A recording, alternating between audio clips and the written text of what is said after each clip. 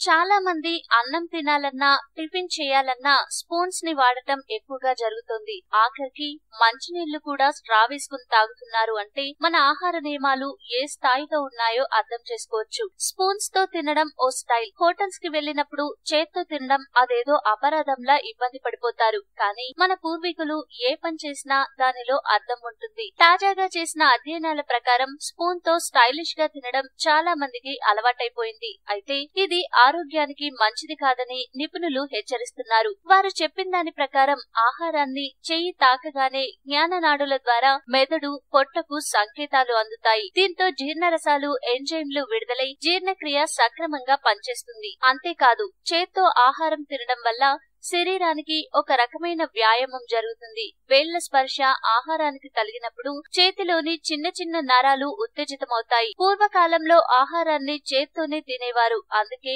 వారు ఆరోగ్యంగా ఉండేవారని చెప్తున్నారు. అంతేకాదు భోజనం కానీ టిఫిన్ కానీ ప్లేట్స్ లో కాకుండా ఆకులలో చేస్తే చాలా మంచిదని చెప్తున్నారు. చాలా మంది కుర్చీలలో కూర్చుని అన్నం తింటున్నారని, అలా కాకుండా కింద కూర్చుని తినడం వల్ల పొట్టలోని కండరాలపై ఒత్తిడి పెరుగుతుంది. తద్వారా ఆహారం త్వరగా జీర్ణమవుతుందని, ఇలా చేస్తే అధిక బరువును కూడా కంట్రోల్ చేసుకోవచ్చు అని చెప్తున్నారు.